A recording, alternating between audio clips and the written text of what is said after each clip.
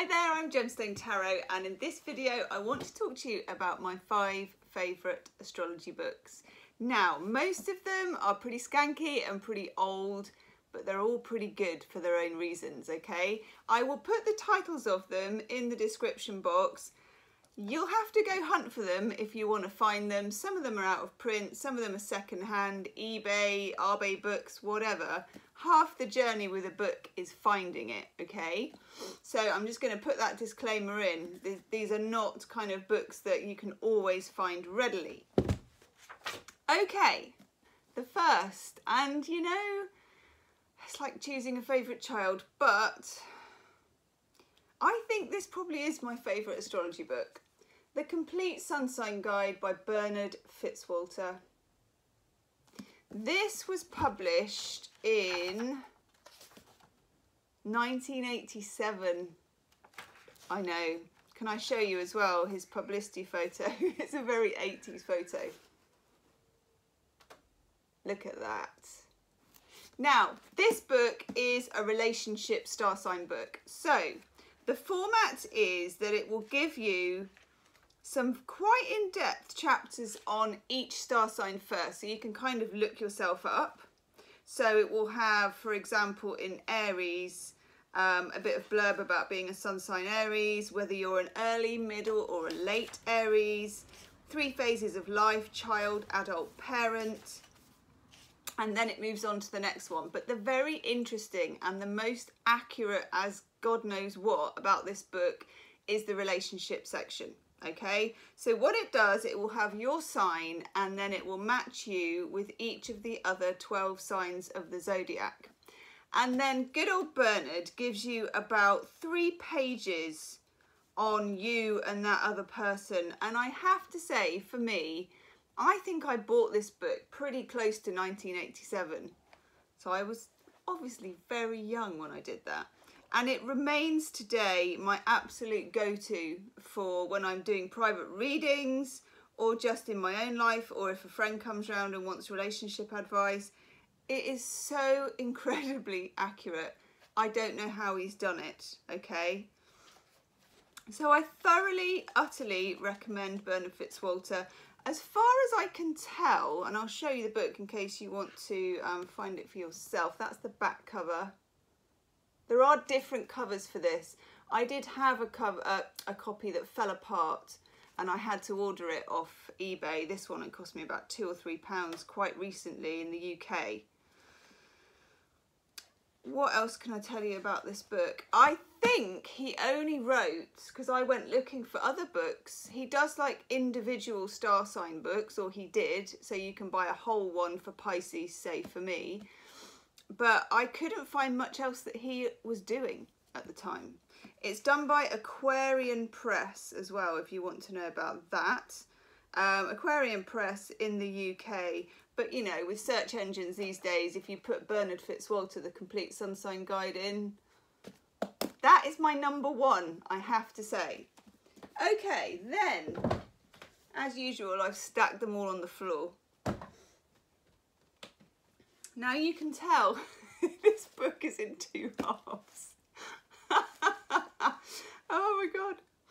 It smells good as well. I'm so skanky about books. Right. This book, so good it's in 2 halves, is Linda. This is an old one. You probably all know this one, but it's an old one and it's a good one. This is Linda Goodman, The Sun Signs. And if you have a look, there she is. There's her I love a dust jacket photo.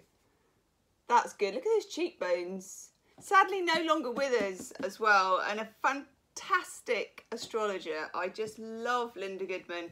So this is the sun signs. It's divided fairly equally between the 12 signs. And for me, even though, when was this published? See if I can open it without it falling apart. So this is 1979, first printed in 1968. Oh my God. It's like a good bottle of wine. It just gets better with time. It really, really does. It's also very good if you're cross-watching, or whatever the equivalent is for a book for cross-watching. it's quite kind of, it's sort of, if you were reading up on somebody, it's more geared towards reading up on a man, I would say. But nevertheless, it's very, very timeless in its information. And also the engagement of it is very entertaining. Even now, I don't think that it's dated that much. Oh my God. I've got an old photo in there as a bookmark, which I am not going to show to you. It has, for example, in the Libra section, let's just put that photo to one side. In the Libra section, you will get, wow, how to recognise a Libra. It's about, famous Libra personalities, the Libra man, the Libra woman, the Libra child, the Libra boss, the employee. That's it. Okay, and then you get a little fable that goes with it, which I quite like. This book, I would say, is probably the first astrology book that me and my friends read together and kind of swapped information on. It is also a classic, a complete classic, and probably quite, I think you could probably still get this on Amazon. I think it's still in print actually, but probably not in two halves like mine. And then she also does a relationship book. This is in slightly better condition, but look. Oh my God. The worst thing is I actually read it quite often. Look at the spine. Linda Goodman's Love Signs. Another complete classic. So this, similarly to Bernard Fitzwalter, has you and every other star sign combination. If you look here, I can show you that's the Taurus and Libra page. So it will give you the information: Earth fixed negative, air cardinal positive, ruled by Venus, ruled by Venus. It tells you the symbol, and it doesn't tell you enough as in to completely turn you off. It's not completely scientific and complicated, but it's kind of academic enough as well that it's not just fluff, you know, because I think people are quite misguided in thinking that when you're into astrology, you just want a fluffy read, and you don't. You want something that's well researched. You want something that's well set out, and this definitely is. It has all of the love sign combinations, but at the beginning of it, it has a chapter called the 12 Mysteries of Love. And it has each individual sign and their mysterious, it's their dharma, their kind of love dharma. Trying to see here, yeah, 12 Mysteries of Love.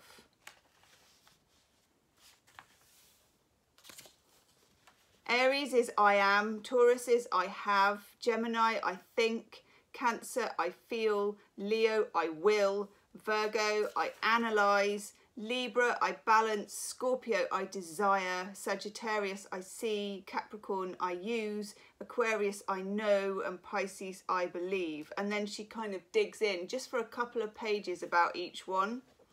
This is quite a romantic read, but not overly so. Okay, she uses Peter Pan. She's used their little kind of fairy tale references. In fact, it might be Peter Pan all the way through, but only just a few lines, a little quote.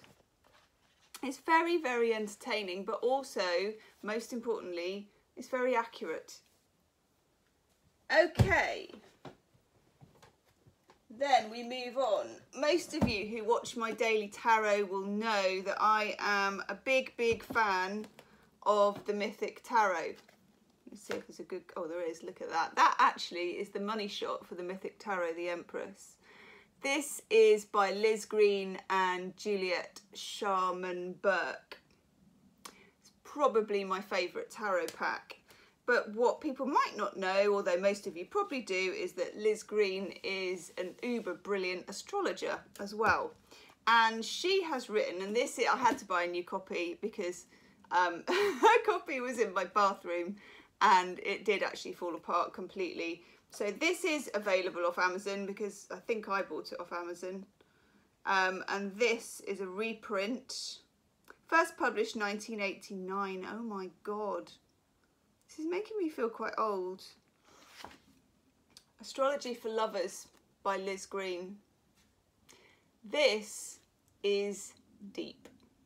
Bernard Fitzwalter, if you want the meat and potatoes and you want it really accurate, and also if you want it, you know, all the negatives and the positives handed to you on a plate.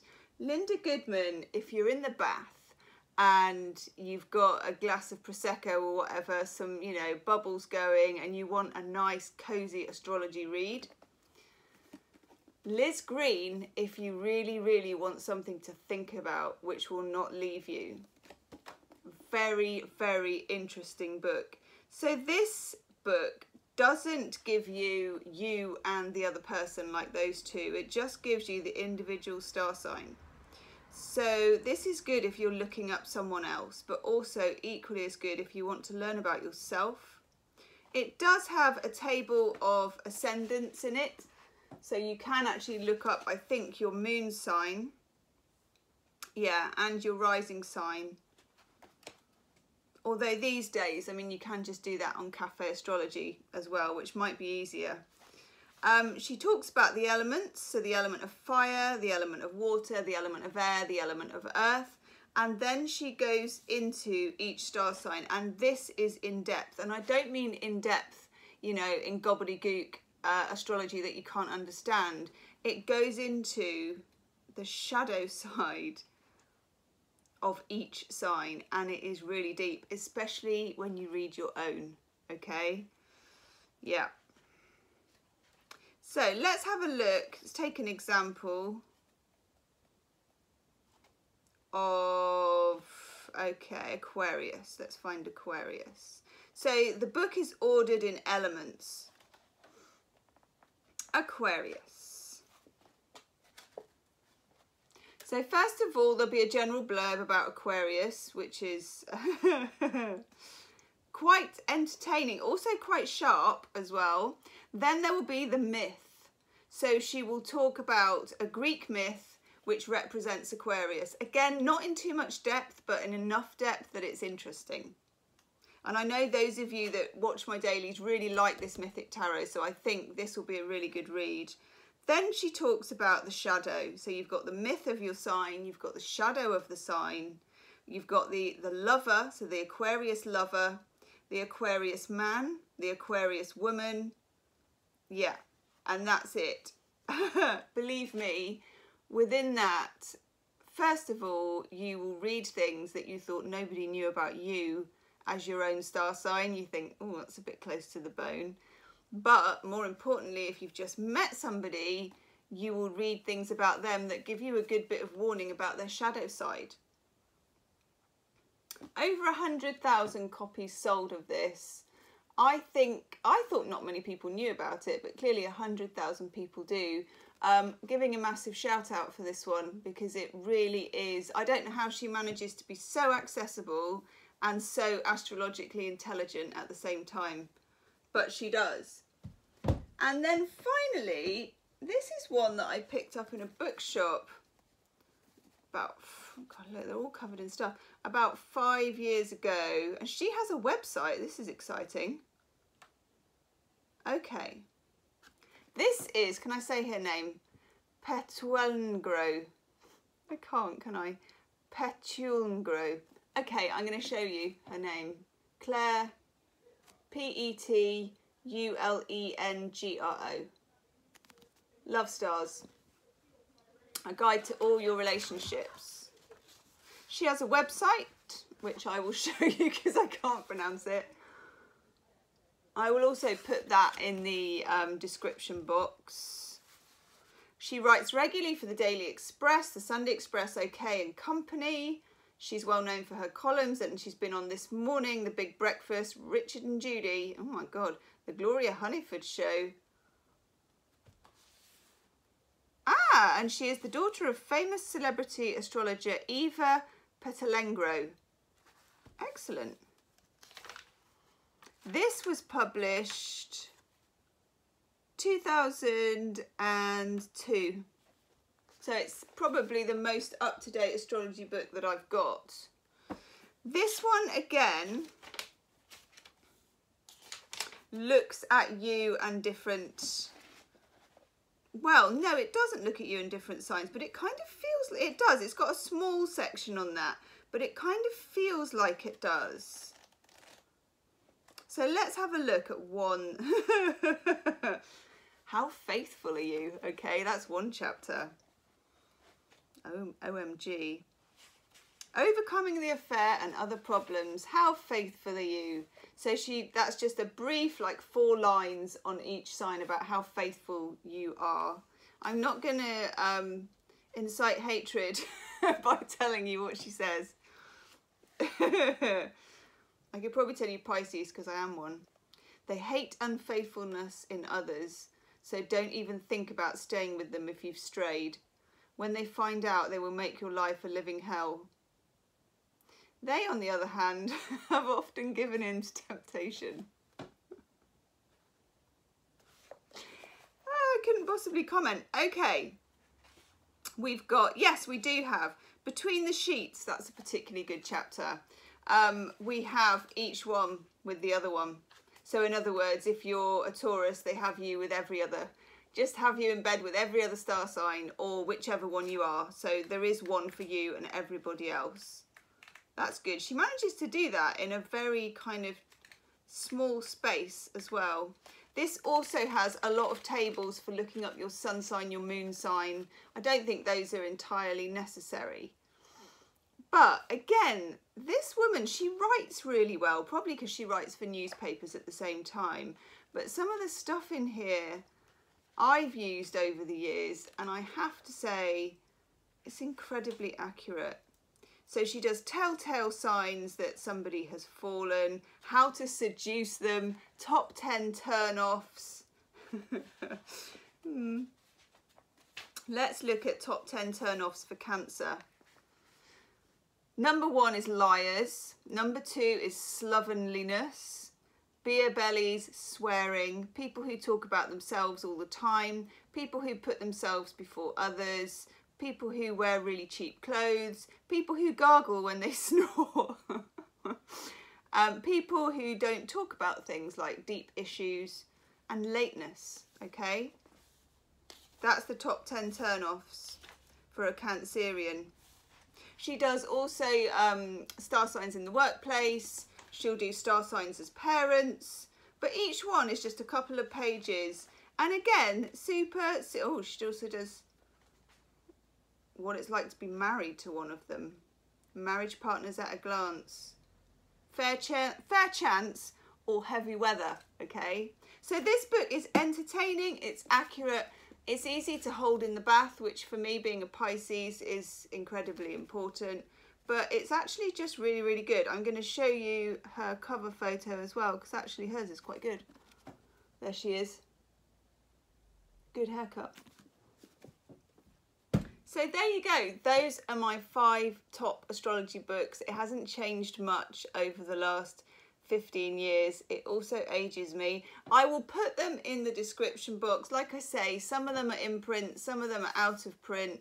You can probably somehow, if you're keen enough, get hold of all of them. Please leave me a comment in the comment section about your favourite astrology books. Share with all of us, especially with me, what they are, especially if they're a bit unusual, a bit weird, a bit old, a bit smelly, because then we can all go and try and find them. And I love an astrology book hunt, okay?